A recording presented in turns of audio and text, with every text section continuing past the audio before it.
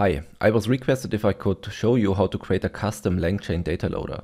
I will show you how to implement a loader that loads text and CSV files from a folder and its subfolders. We will use best practices of software engineering and implement this loader with a strategy pattern to achieve this. The strategy pattern is a behavioral pattern that encapsulates a behavior in a superclass and allows the implementation of this behavior to be varied in subclasses without changing the interface. I'm currently in VS Code, and as you can see, I've got an IPython notebook open. You can get the link to the repository where you can find the IPython notebook in the description. And first we're gonna install LangChain. And after installing LangChain, we take a look at the text loader and the CSV loader.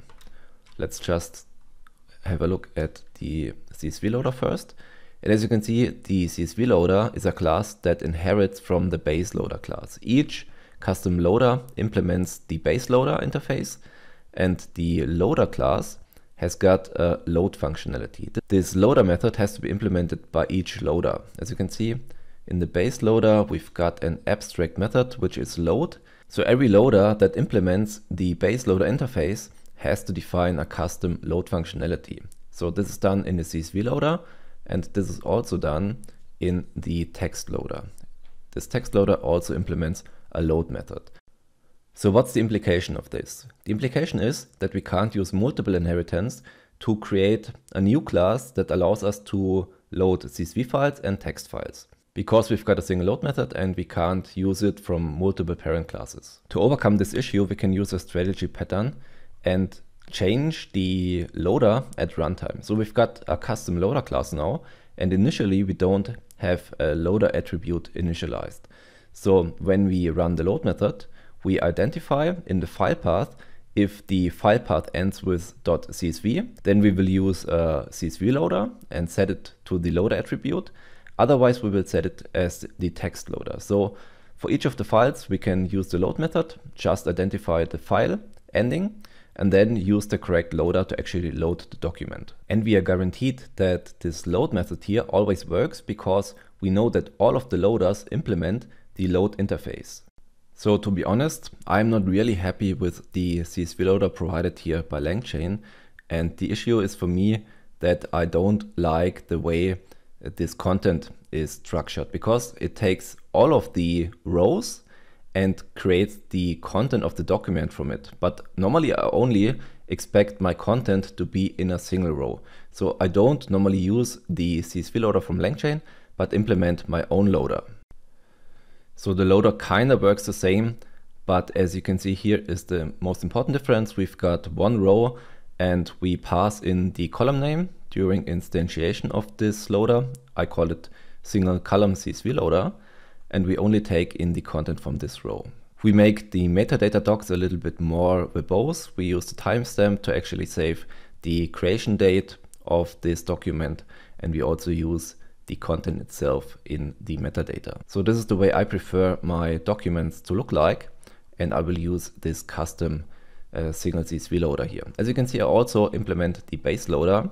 So I call my method here also load, because I have to implement this abstract method from the base loader class. The single column CSV loader is currently only able to handle a single file, and this is why I want to create another class which implements or which uses this single CSV loader. As you can see, this is the way it currently works. You have to pass a file path, and we use the restaurant.csv file.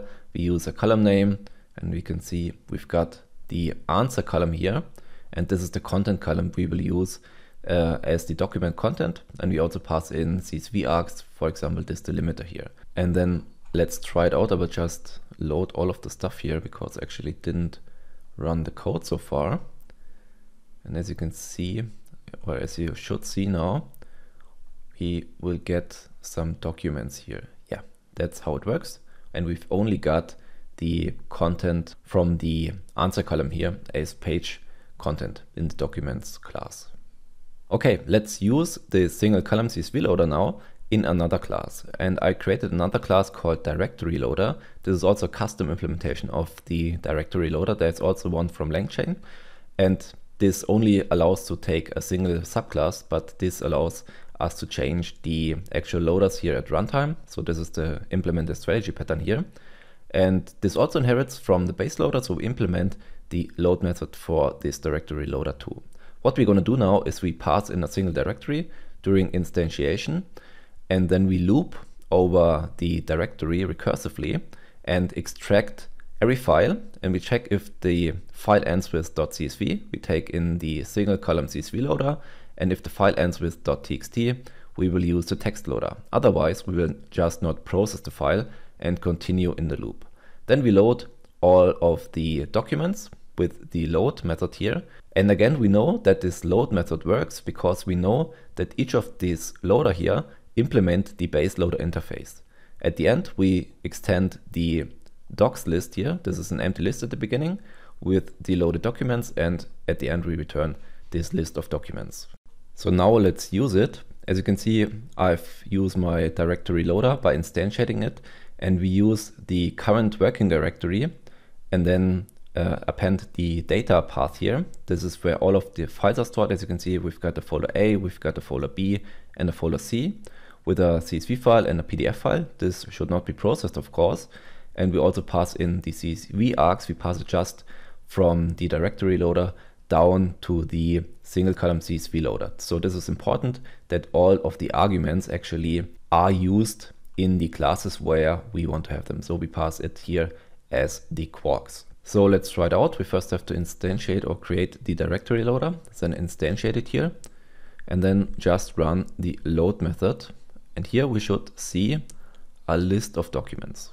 And as you can see here, we've got our documents, and we can also see do not process the file. You can see this is the PDF file. This should not be processed. Everything works as expected. And yeah, that's the custom implementation of a directory loader and a single column CSV loader. If you find that interesting, give the video a thumb up and subscribe to my channel. Thank you very much. Bye bye.